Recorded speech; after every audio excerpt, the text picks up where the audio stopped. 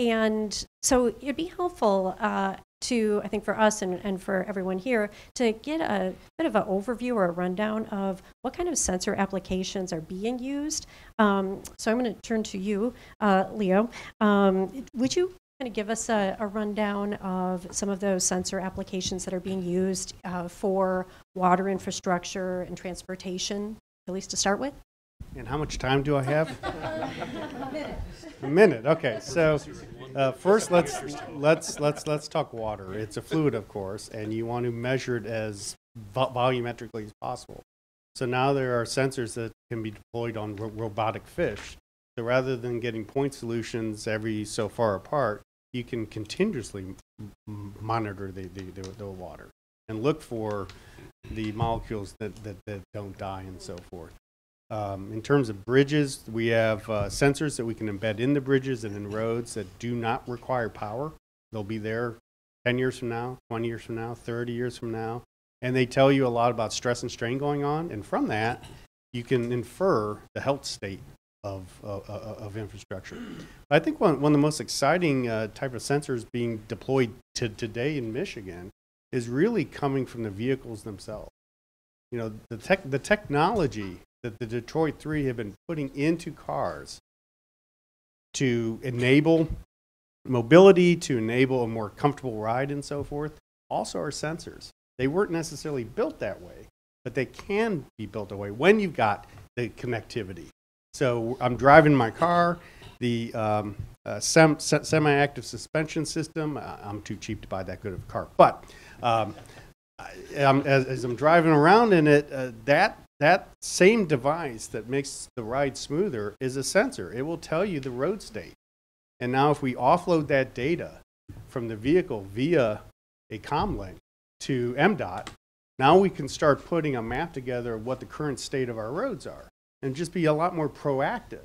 And perhaps even in finance, you can start working new models of how to keep our infrastructure going, because you've essentially have people deploying the sensors. Each one of us carries a sensor with us.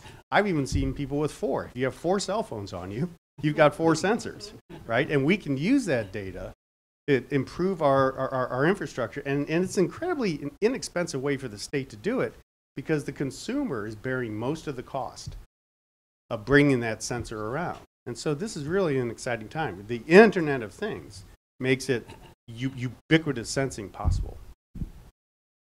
Yeah, I just wanted to add another concept that I would love to see added to the diagram that we had up there of the different infrastructure circles that were intersecting and so on, the Venn diagram there. I'm not sure whether it would be overlaid or another circle, but the whole health and infrastructure, we're talking about infrastructure health as well as many other aspects of infrastructure, but then human health and environmental health and so on. So the sensors that we talk about, certainly there are many sensors out to help us with asset management, with infrastructure, and to determine the health of the infrastructure and so on. But obviously there's tons going on regarding wearable sensors for human health. And the relationship between our infrastructure and the health of citizens in different places and so on, I think that's a very important connection that is obvious, but we all need to make, and I think it's also a connection that can help with some of the finance issues. Because in terms of going after financing, one thing that I found is that a lot of times people aren't too interested to hear about gray or green infrastructure, but when you start telling them about the impacts of poor infrastructure and the health impacts, that's when you start to get some real buy-in and some real understanding. So just one point that I wanted to make regarding the health and keeping that in there. I'm just going to weigh in that I am excited about green and gray infrastructure. So,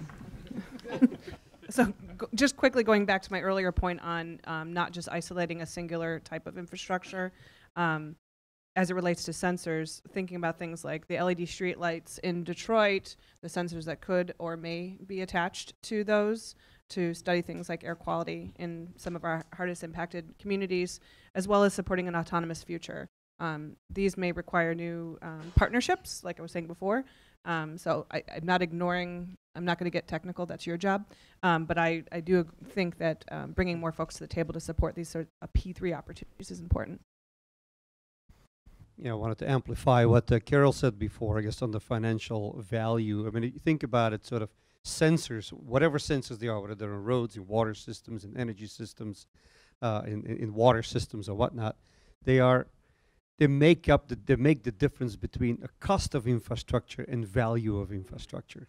And Dennis brought that up earlier too. So the whole value of infrastructure is really the informational efficiencies, I guess, that get unlocked from infrastructure by sensors. And that piece of the whole digital asset, the digitalization of infrastructure, is really where the attractiveness is, I guess, for new folks, I mean, be they P3s or others, to sort of come into infrastructure, because that makes it different from what infrastructure was 20 and or even 10 years ago.